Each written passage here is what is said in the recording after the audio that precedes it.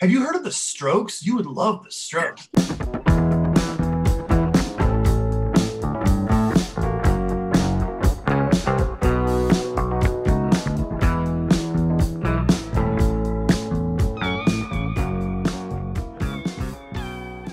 What's up, everybody? Jason here, back with Cramser, Joe, and our good friend Brian from his own YouTube channel, Brian Bringelson. And yeah, he's very knowledgeable about, especially in my estimation from watching him, like 60s rock, pop, early 70s singer-songwriter stuff. That seems to be your zone. If you haven't seen the first two episodes of this series, basically what happens here, this is essentially competitive music recommending. We are taking 5 records that kind of sum up our taste, not necessarily our 5 favorite records, but 5 records that kind of hit on the different areas of things we like, and sharing them with our guest. And they're doing the same for us. We take that list and whatever maybe else we've gathered from watching each other's YouTube channels and coming up with a recommendation for them and them us.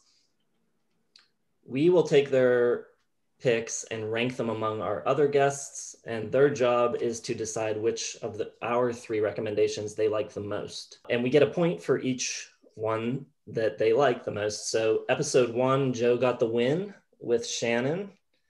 Episode 2, I took the win with our good friend Dylan. Cram is still looking for his first win.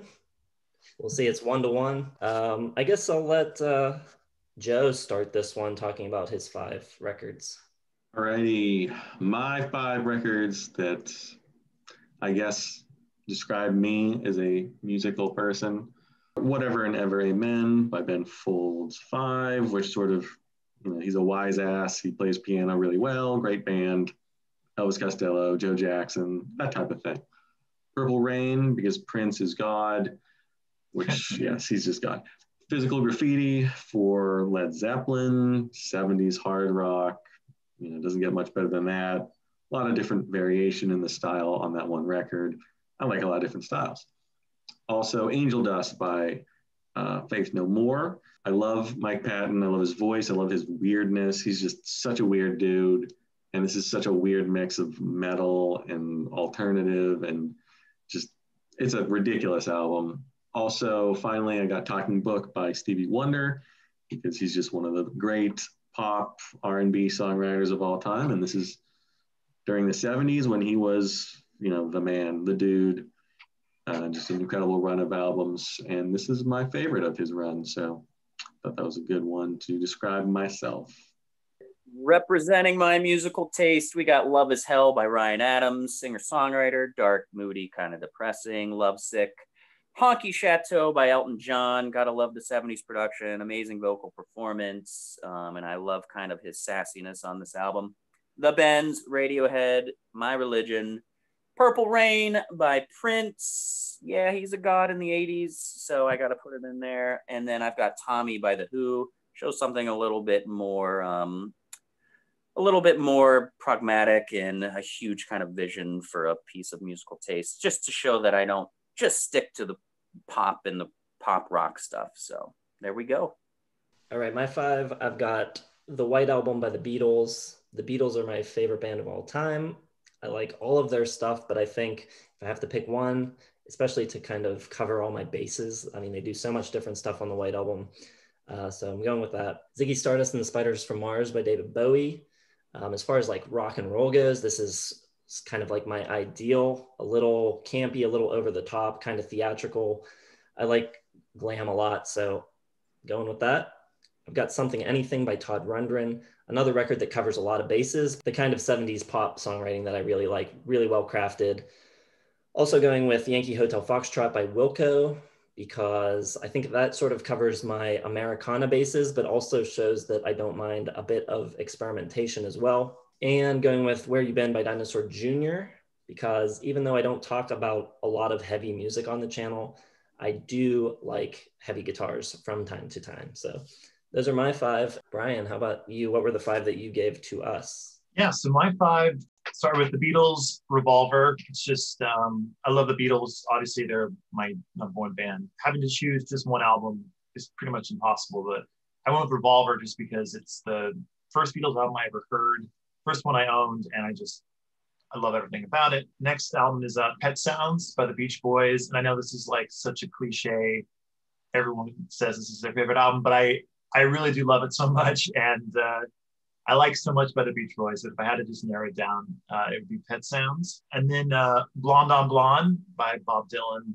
I think it's just one of the best double albums ever released. And Dylan has so many great albums, but Blonde on Blonde is never beat for me as far as just overall sound and songwriting and like that.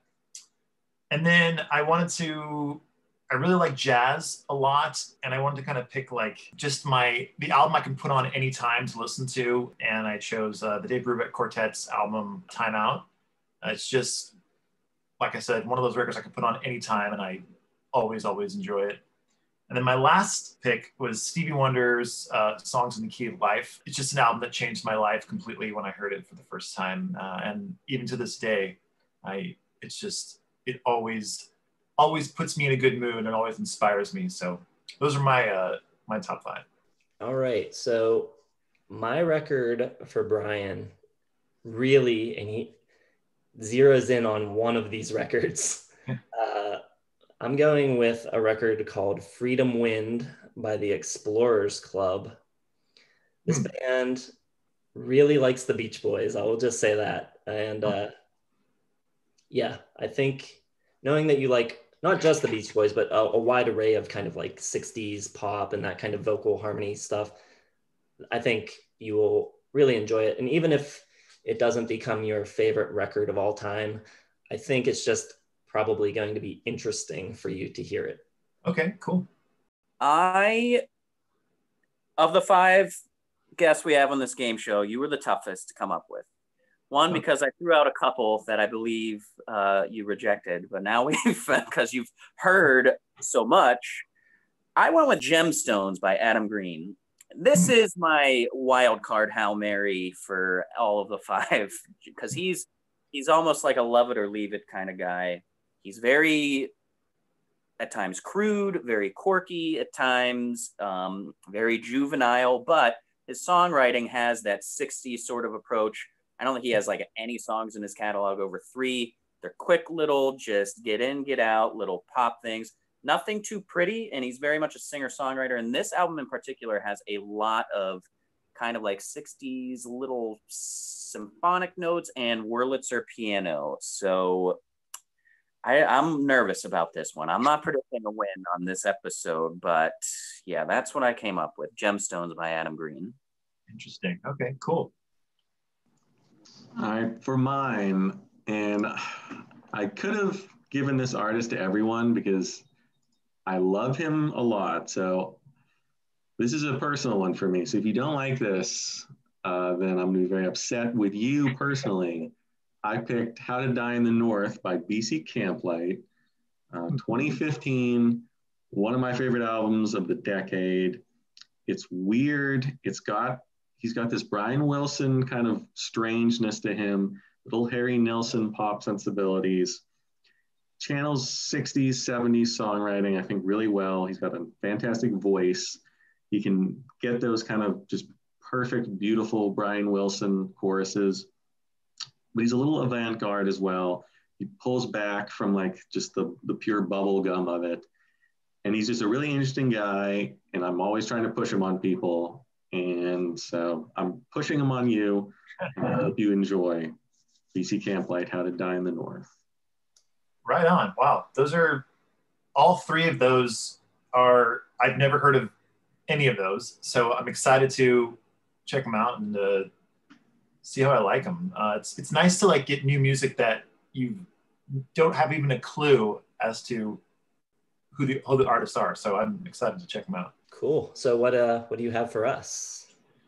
For you guys, okay. I'll go with Joe first. For Joe, this is a band called Tennis, and it's their second album called Young and Old. And it's just really melodic. Has a little bit of like a kind of a surf guitar vibe to it. And I just really feel like, based on your recommendations, I think this is really gonna kind of hit a sweet spot for you. And then for Cram, I chose an album by Mike Nesmith, and the first national band. Mike Nesmith, of course, was in the Monkees, but he has a pretty weird solo career. And so I chose his album called Magnetic South for you. And I think just, well, because we're basing this off of your top 5, I just really think it's going to hit all the right spots for you, but also be something completely new that might maybe, I don't know, change your perception about Mike Nesmith and maybe Monkees. And then for Jason, I chose an album by kind of an obscure 60s band called Rainbow Ffolly. And it's an album called Sally's Fourth. And just because you seem to be into that, much like me, like that 60s kind of psychedelic, but also maybe heading in the glam rock direction as well. So that really kind of got me thinking about that album for you. So those were my picks for you guys. So hopefully you like them. Your pick is an interesting one for me because I do know Tennis, and I knew their more recent albums, but I had never gone to this one or their first. So that'll be interesting to hear the difference, because the ones I've heard don't sound like what you described. So that's kind of piquing my interest on how they started out. Right on. Yeah. All right. So we are going to go. We're going to check these records out. We will reconvene and we will give you the results of our listening. We will be right back. We are back. We've given these records a listen, and now it's time to find out what we think of them. So who would like to go first? Cram? Sure. So the recommendation I got was a solo effort from former Monkees member Michael Nesmith, and this one is called Magnetic South. Know the Monkees. Didn't honestly, I've never listened to a Monkees album. I know the hits, which I like, don't love. I know Davy Jones and no other names of the members. So this was just a complete shock. And it was very interesting because it doesn't sound much like the Monkees at all. So my first impression of this was, this came out in 1970, and it had some really good guitar noodling right off the bat, kind of mixed in with a nice like Western country sound on the song Calico Girlfriend, blended in like noodling kind of with pedal steel. But even for 1970, I thought it sounded a bit dated. Overall, for me, I was not crazy about this album. I'm in between 2.5 and 3, but I'm going to lean towards 2.5 just because I kind of label 3s and above stuff I definitely would go back to. I appreciate this album a lot, but it was not geared towards me because of just like the Western kind of sound. I just don't relate to that as much. Appreciated the hell out of this. It sounded like a lot of like the slower songs are just kind of like those big 60s Texas banquet kind of slow dance songs, which it's just, there are some songs on here I really like. Joanne is fantastic. I also love the leadoff track. 2, 3, and 4, 9 Times Blue, Little Red Rider, The Crippled Line don't do a whole lot for me. I liked Hollywood a lot too towards the end.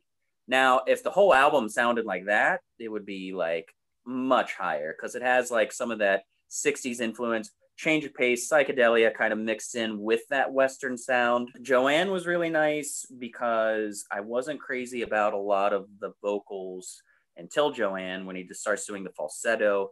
Thought it was a little flat vocally throughout a lot of the album. So I appreciated this a good bit, but it was not really designed for me as a fast-paced city boy, unfortunately. So 2.5, which means I think it's decent. I definitely didn't dislike it. Loved some of the guitar work on it, and I thought Hollywood and Joanne were really good. That's where I'm at. So he sent me Adam Green, Gemstones, and this record blew me away. First of all, it's really, really quirky and hits all the right spots for me as far as quirkiness goes, because I'm a big fan of like Lindsey Buckingham, Harry Nilsson, some of the more eccentric kind of rock people. And the other thing I didn't know about Adam Green, when I listen to music, I always look up like the Wikipedia page or whatever. I try to get a little bit more background on the artist. Didn't know he was part of the Moldy Peaches. Thought that was really cool. I just, from the very beginning, I liked it just because it was so different and it was so in your face and obscure, and just lyrically really, really fun. So I really liked it. I liked it a lot. I would probably give it probably like 3.5 stars out of 5. The one thing I think that was going against it for me, and I don't even know if this is what he was really trying to accomplish or anything like that, but none of the songs were really that memorable. Like none of them stuck out to me as like, that was my favorite song. I just kind of liked it all the same. And it was just a really good listen. So definitely a good recommendation, and an artist that I kind of want to explore a bit more in the future for sure. Whew, I thought I really nuked myself to death there with that pick, because yeah, he can be really quirky, but knowing like your 60s tendencies, especially like Harry Nilsson we've been mentioning, I was like, yeah, it's got kind of like the lime and the coconut feel at times. I do think this is his best album. Feel free to check out other stuff, but if you ever get a chance to see him live, fantastic. He literally came down off of the stage and French kissed my friend Seth just out of nowhere. We don't really know why, but he just did it, and he's bizarre and right on. That's cool. I guess I will go next and talk about Rainbow Ffolly, the record Sally's Fourth. Is that right? Or do I have the artist and album backwards? That's right. Yeah, and they are a bit confusing with the. I was the same way for a long time. I was like, is the band called Sally's Fourth? But yeah, it's Rainbow Ffolly album Sally's Fourth. Yeah. And that is, to be clear to anyone trying to search this or look it up, it's Ffolly and Fourth are both spelled with 2 F's at the beginning, which is interesting. It's really got that kind of like Sgt. Pepper, Her Satanic Majesty's Request, just like that very psychedelic pop type of thing going on. Really cool, good harmonies, a lot of 12-string guitar. I think maybe I feel a little bit the way that you felt about the Adam Green record, where nothing really jumped out as like, man, this song is amazing. But I think, so I'll just come out and say it. I have this at 3.5 stars. And the first 2 episodes, I had those recommendations at 4 stars. So this comes in under those, but in a way, this one was like a more interesting discovery for me.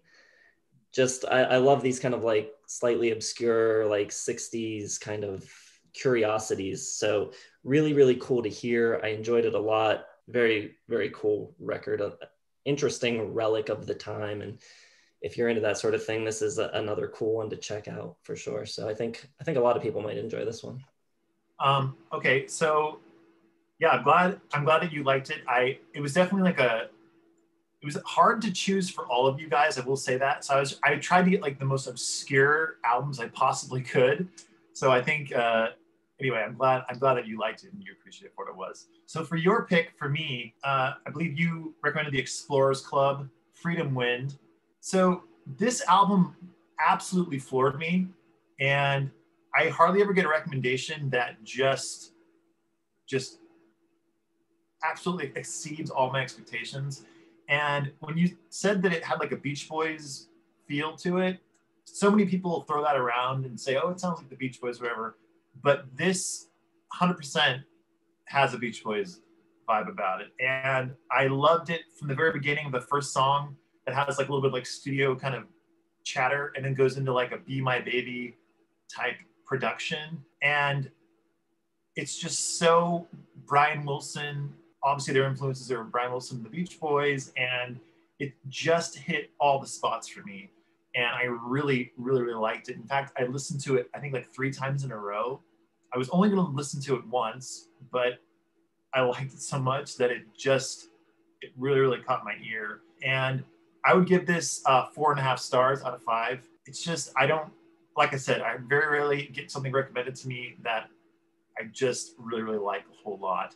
And on a side note, they kind of remind me a little bit of a band called Splitsville, who recorded an album called, I think they're called Pet Soul, which is like a combination of like rubber soul and pet sounds mixed together. I don't know if you guys have heard that or not, but very much that similar type of Beach Boy thing.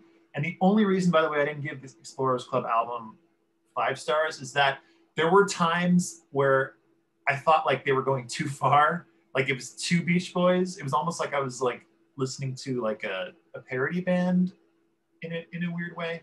But that's just mild criticism when you're trying to sound like the Beach Boys. So yeah, really great, a great choice. Cool. That was the risk I felt. Like he's either gonna like really love it, or it's gonna be just too much like the Beach Boys that he's gonna downgrade it for that. Because I mean, I could see some people saying like this is just a ripoff of the Beach Boys, like this isn't original at all. But I do think the songwriting is good on it. Yeah, it wasn't like Greta Van Fleet or something like that, where I wasn't like angered at that. I like really like appreciated it a lot.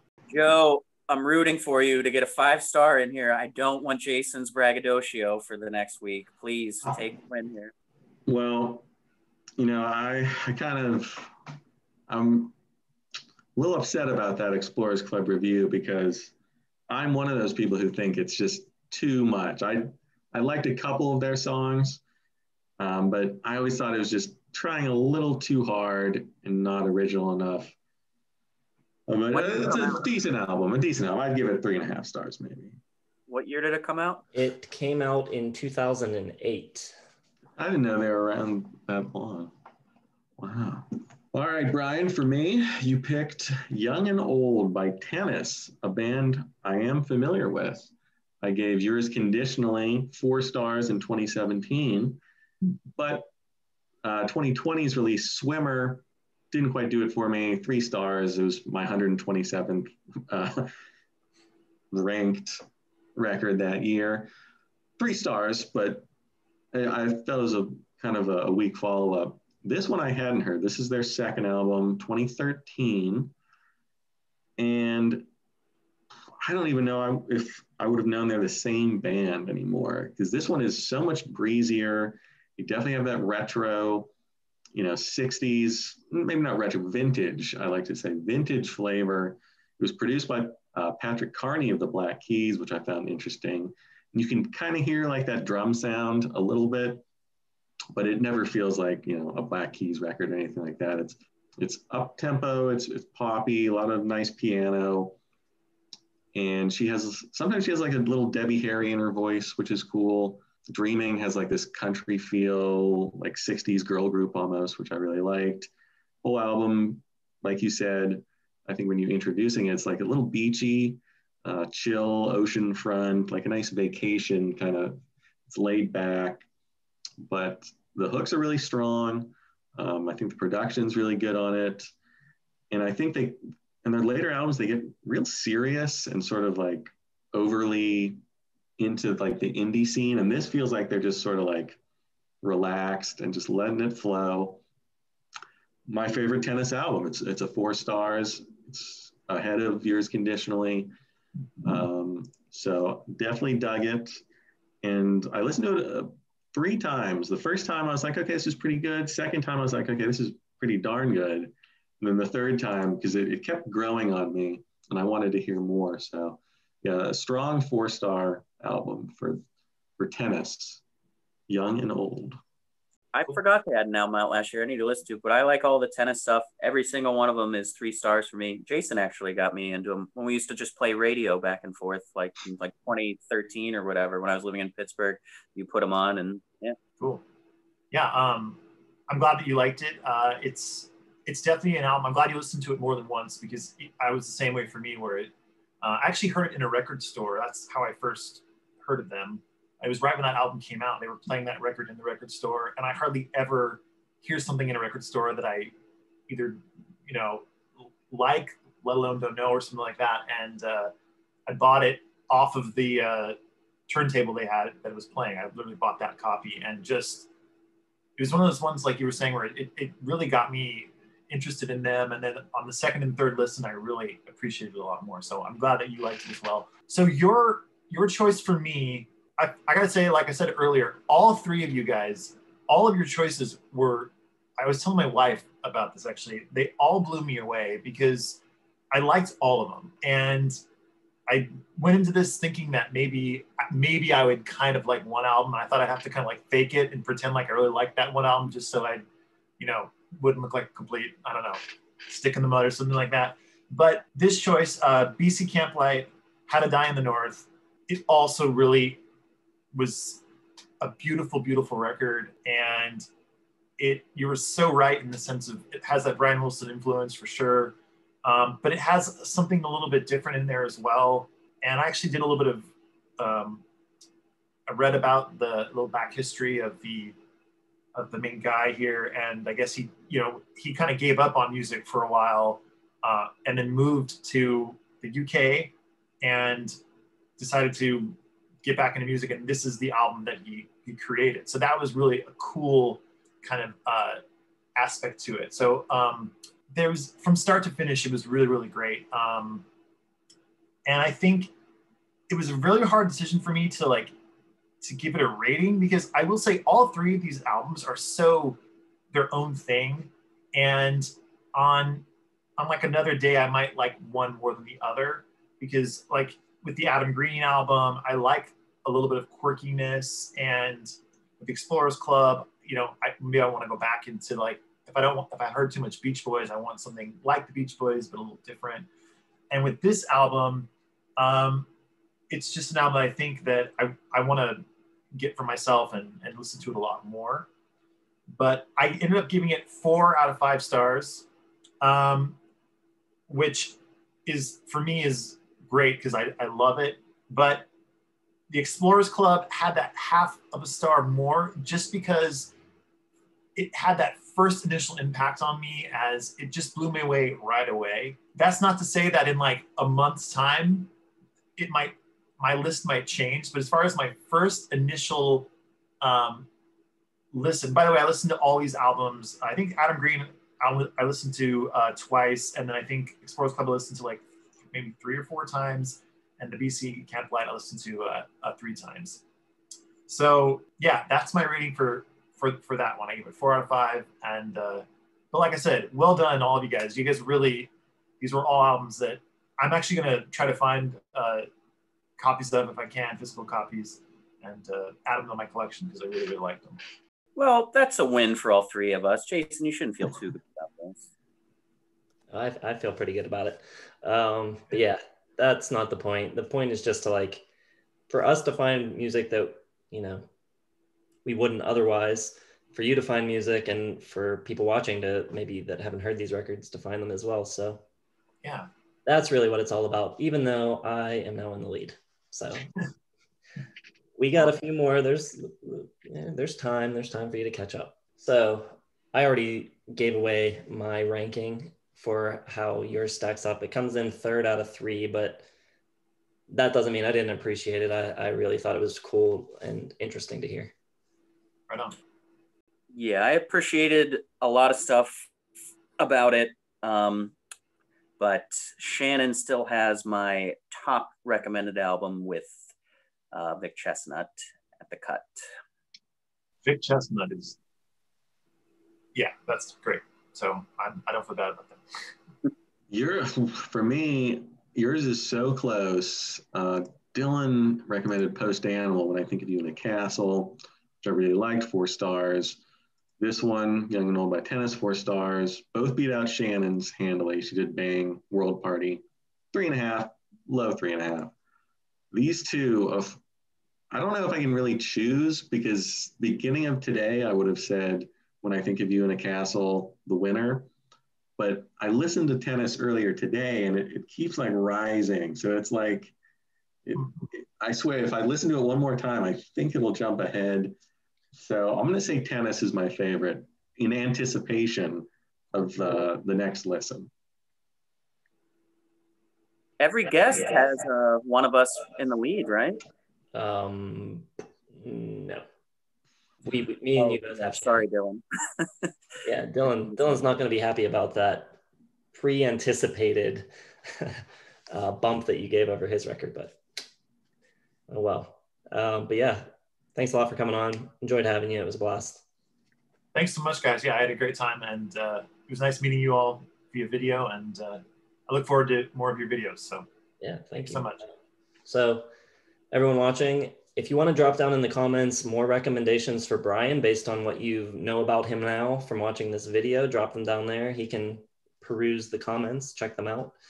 You can drop recommendations for us as well. We will do our best, even though we're listening to a full discography every week. It's kind of tough to squeeze other things in, but we will do our best. And, you know, hit the like button, subscribe, check the description for links to all of our social media accounts.